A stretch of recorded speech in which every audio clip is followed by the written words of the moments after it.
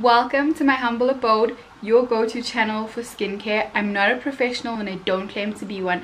I'm just a girl who is crazy over skincare. Before I give you the scoop on today's video, shout out to Urban Sass for your girl's hair and lashes. Thank you, Urban Sass, for making sure that the girl comes to the people looking great. In today's video, we're going to be discussing another local brand picked by you called Skoon Skin. When I find such a skincare line, there's three products that I'm looking for. The first is a cleanser, and in my cleanser I needed to really deep cleanse my skin, and then I needed to hydrate my skin, so of course it should not be stripping on my skin. The second product that I look for, and this is a controversial product, is a toner. If a brand doesn't have one, I'm not mad at it, but I am curious when there is one. And in a toner, I'm not looking to cleanse my skin. I'm looking for a toner to pack in all of that goodness in my skin. If you're using a toner to cleanse your skin, so you take the cotton pad and you clean it and there's dirt on it, all it means is that your cleanser is not doing its job. And lastly, I am looking for a moisturizer, and in a moisturizer I just needed to hydrate my skin. It needs to be packed with ingredients that are really going to protect my skin barrier and give my skin all of that goodness that it needs. So about the brand Skoon, they say that they go after the best of nature and they believe in science. I'm loving them already, because if you're a regular on my channel, you know that for me a winning formula is a combination of natural and chemical. This brand originates in Cape Town. They have a strong woman empowerment and they believe in protecting the environment. Loving them already. But let's get into their details and into their ingredient list. So I found three cleansers that they have. The one is a white wash purifying cleanser, then they have a butter cleanser, and then they have a gel to milk cleanser. I avoided getting the white wash purifying cleanser and the butter cleanser, and opted for the gel to milk instead. But I am going to run you through the white wash cleanser and why I didn't go for it. It has bentonite in it, and bentonite is a clay. For my dry skin, it is too much of an astringent, so when I see bentonite clay, I don't necessarily go towards it. It may not be that bad for somebody who has oilier skin. That cleanser has a really good ingredient list in general. However, they do have 3 different types of fragrances in it, and my stance on fragrance is that personally I don't mind it, but if somebody has sensitive skin, acne prone skin, I don't think that they should have parabens, fragrances, essential oils in it, because that is just very irritating to the skin. Personally, my skin can handle it, so I don't mind a fragrance, and I definitely don't mind a fragrance in a cleanser because the fragrance is going to be washed away. Now to move on to the product that I did purchase. This is the gel to milk cleanser. This retails for 199 Rand in a 30ml container. It says that it is a cleanser and a makeup remover. Its first ingredient is safflower seed oil, and girl, I like me this ingredient because safflower seed oil is high in vitamin E. It is hydrating, but it doesn't clog your pores, and it's a really good ingredient. And then they have glycerin, means that there's more moisture. And they have sweet almond oil, another great oil that absorbs into your skin well, but is not a commodogene, so it doesn't clog your pores easily. This here is where your skin gets cleansed. Your skin does an oil cleanse with the sweet almond oil, and that's how your makeup and your dirt is being removed. Then they have sucrose lucrate. That's basically the ingredient that allows the oil gel to turn to milk. Then they have the sucrose stearate, and this is an emulsifier and the cleansing agent. So that's the ingredient list. I think that it's a good ingredient list overall, but I needed to test if it was deep cleansing, if the cleansing agents that they were using did the job. So that's why I ordered the product, and girl, it failed like a... No swearing, we may have kids here. This did not pass the test. And how do I do the test? I go in with my toner, I do the cleaning, I look at my cotton pad, and if there's shit on my cotton pad, cut. So this definitely failed. It was a good experience. It was very hydrating, but definitely even when I was using it, I could tell like this is not cleansing and deep cleansing the way it would. I would assume that the whitewash does a much better job, but like I said, for my skin type, we ain't even trying that. So that Skoon Skin Gel to Milk is definitely a product that I won't be repurchasing. They did not have a toner, and this is not a problem for me. Like I said, if a brand has a toner, your girl just likes to see what the toner has and what the toner can do for me. Like I said, your toner is not your cleanser. If you're using your toner as your cleanser, girl, your cleanser ain't doing its job. So just check it out and get a new cleanser. Okay, so let's just jump straight into it. We're going to check their moisturizer out. So they do have a few moisturizers, but the one that I opted for was the One Super Moisturizer. This retails for 279 Rand for 15 mils. Whew, I know, but we'll talk about that later. Let's just kill its ingredient list. It has glycerin in it, and you know that I love glycerin for some moisture. Shea butter. Love me some shea butter. Shea butter is just so good. I adore shea butter in a product, and the reason I like shea butter is because it's so moisturizing. It's so good for the skin. It's good for most skin types because it doesn't easily clog into your skin like a coconut oil or an olive oil would. So if you're acne prone and you have oily skin, you guys should avoid coconut oil and olive oil and definitely look for shea butter instead. Then it has coconut oil in it, and like I said, the reason that I don't like coconut oil is because it's a comedogenic, and what this basically means is that it can easily clog your pores. It doesn't mean that it will clog your pores, it just means that if your skin is more prone to it being clogged, chances are that the product is going to clog your pores. So I wouldn't recommend this for somebody who has acne prone skin. And then it has, oh girl, and I'm gonna have to read this name because you know some of them ingredient words are hard. Lactobacillus ferment. My actual career is investments, so we don't learn these words out there, so we're working on phonics, alright? So basically what that is, it's a probiotic.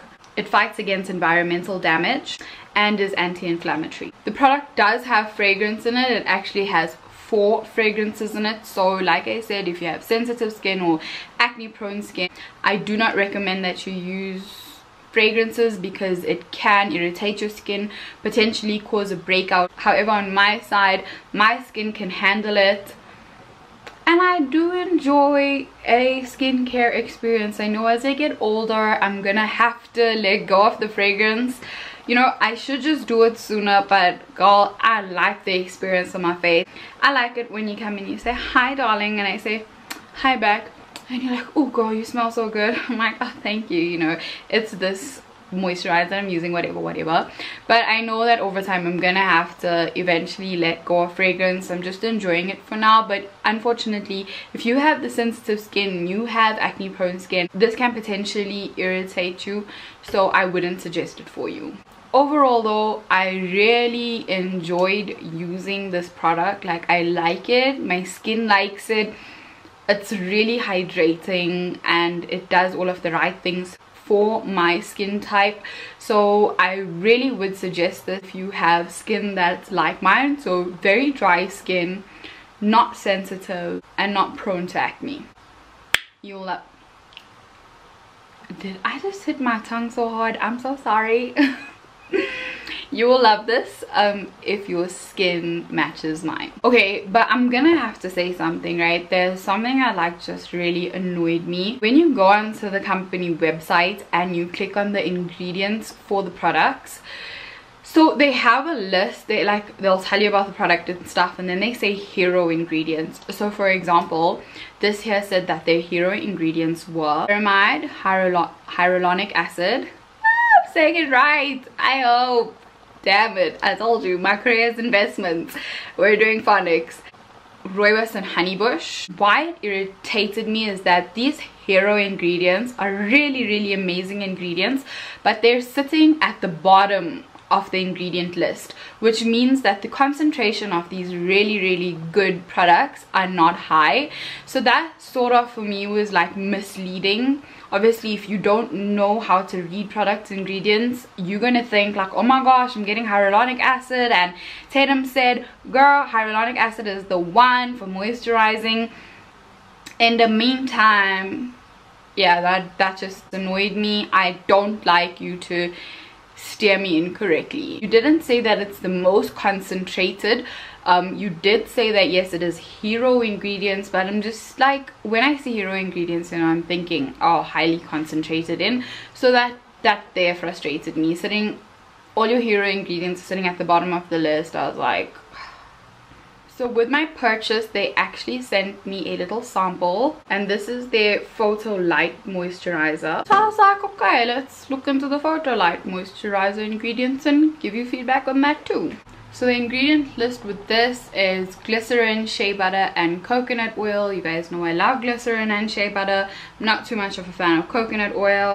Then it had the probiotic, the one that I couldn't pronounce then. I'm not trying to do that again now. And overall, its ingredient list is fine. You know, the company really does know what they're doing. For me, it wasn't hydrating and moisturizing enough. So if you have oily skin, I think that moisturizer would do you a lot better. Obviously it has a coconut oil, and if you have acne prone and sensitive skin, I'm like, maybe just test it. You may not react to it, but chances are that you have the probability of reacting to it. But yeah, as a dry baby, definitely not a moisturizer that I will be buying. I'd rather opt for the One Super Moisturizer, which I am like completely loving. Okay, and because I didn't have a toner, I was like, okay, I know that I'm not necessarily looking for a serum, but I'm gonna go and shop on their website and see what's there. And they had a serum, and this serum was called the Wow Wonder Hydrating Serum, and this retails for 499.95 cents for 15 ml. And your girl was like, I ain't got that type of coin for 15 ml. But nevertheless, we can dig into the ingredient list, and if the people watching got the coin, and if I say that it is top, you guys can try it out and I can completely live through you. How's that? Alright, so it has aqua in it, which is water, and after that they have pentylene glycol. This is a good ingredient. It's a texture enhancer. It's not harmful to the skin, even though it is a preservative.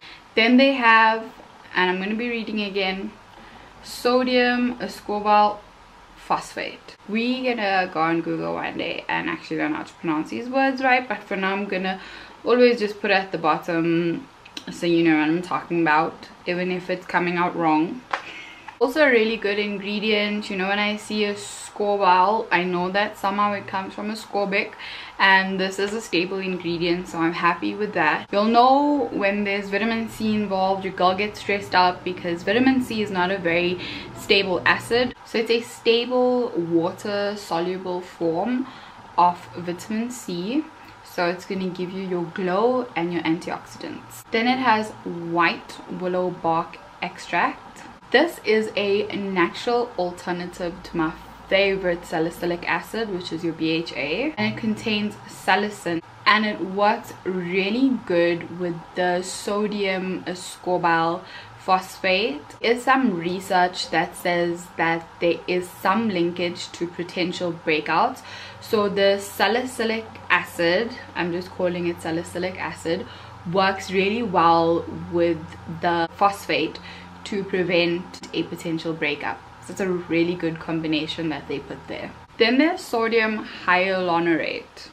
So basically this here just mimics my favorite hyaluronic acid, which you guys know I absolutely love. It's a natural humectant. It draws moisture from the air, puts it into your skin, and just moisturizes your skin so good. And it has, I hope I'm saying this right, please forgive me if I'm not, phytic acid, which is your antioxidants and your AHAs. So when I looked at this ingredient list, I was like, wow, this serum is so good, guys. Like, Yo, it is proper, like I ain't joking. This serum is really good. It has great chemical exfoliants in it. It seems like it's hydrating. The problem is that I don't have 500 rand for a 15ml serum, unfortunately. If you have that coin, splurge girl, splurge boo.